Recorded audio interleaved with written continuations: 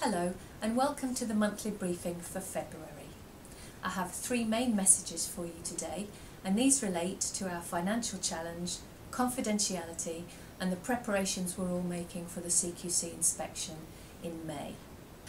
But firstly, I want to update you on the process for recruiting a new Chief Executive.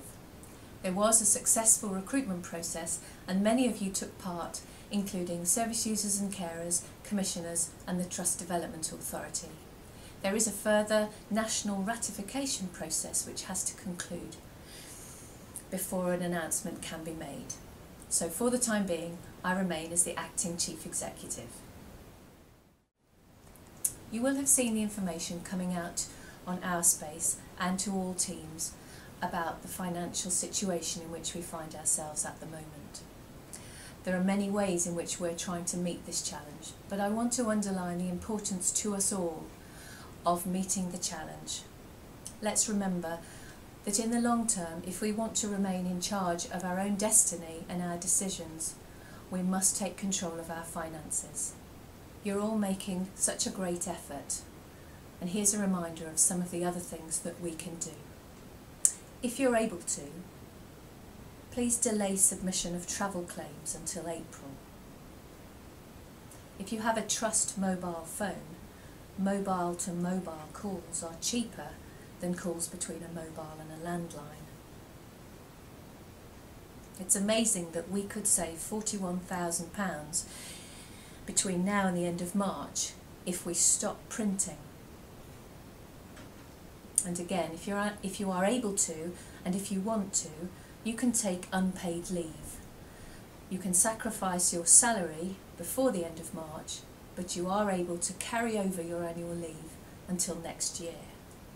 That could represent a £500,000 saving for us before the end of this financial year. Quite simply, we all need to do everything we can to reduce our costs before year end. The good news is that our historic underlying financial issues are in hand, so once this year's challenge is met, we will not be carrying over a deficit into next year. That's important, because a deficit that we take with us into next year simply means the need for greater savings next year. And now confidentiality. We're all aware of the need to protect patients' confidentiality. But sometimes I think this creates a fear amongst clinicians about sharing information, and we err on the side of not sharing even when we should. As a clinician myself, I want to say please be confident about sharing information with users, carers and other agencies, because in the long run this improves care and understanding for everyone. The countdown to our inspection in May has begun. The most important thing to remember is that together we can demonstrate to the CQC the quality and the consistency of the care that we provide. We now have a CQC project team being run by Phil Cooper, and this team will lead our preparations. There will be a central point for providing information to the CQC both prior to and during their visits.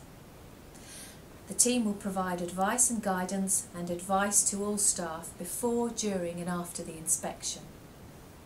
We'll develop a suite of resources and information about the inspection, and these will include a staff booklet, a pack for managers with helpful checklists, information for our service users and carers, and an Our Space page which will include useful links and frequently asked questions.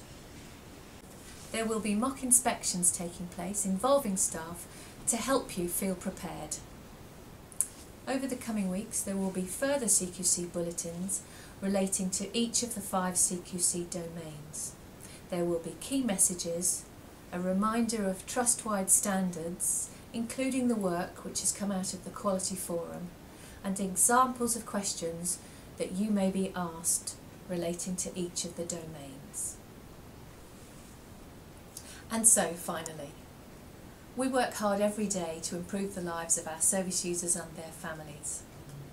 Sometimes when mental health is in the spotlight, it's associated with criticism or negativity.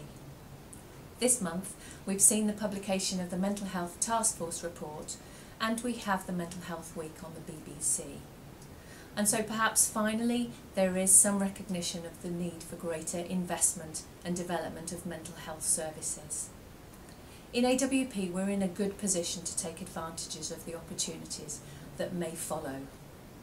Just another reason for making sure we meet our financial challenge this year. Thank you for joining me on this February monthly briefing.